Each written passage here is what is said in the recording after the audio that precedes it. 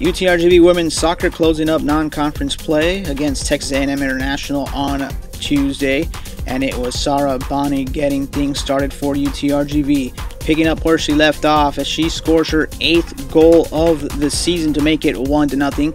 Later in the first half, it is Diandra Aliaga with the one-timer at the top of the box to make it 2-0 UTRGV. In the second half, it is Elisa Espino wiggling through traffic, makes it 3-0 with her 3rd goal of the season.